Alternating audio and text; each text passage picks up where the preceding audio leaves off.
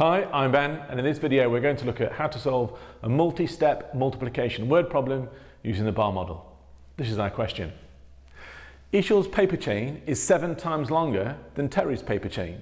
It takes 210 paper clips to measure Ishal's paper chain.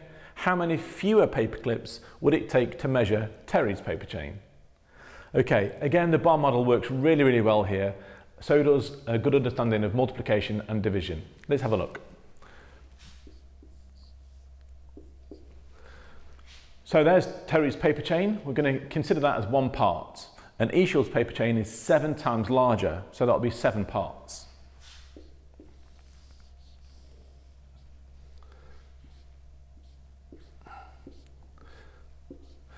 Again, it's really important to make sure that each part is fairly proportional, so that helps with the understanding. Now, we know that Ishal's paper chain is 210 paper clips long. From here, the children can see that if the whole is made of 7 parts, we can do 210 divided by 7.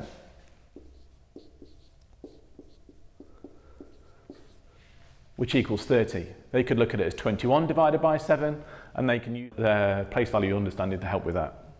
So we then label each one. So if each part is worth 30 on Ishal's paper chain, then Terry's part must also be 30. Now we have to come back to the question again. This is the final stage, and this is really important.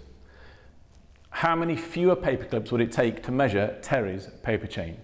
So if Terry's is 30 and Ishal's is 210, we need to look at 210 minus 30, which will be 180.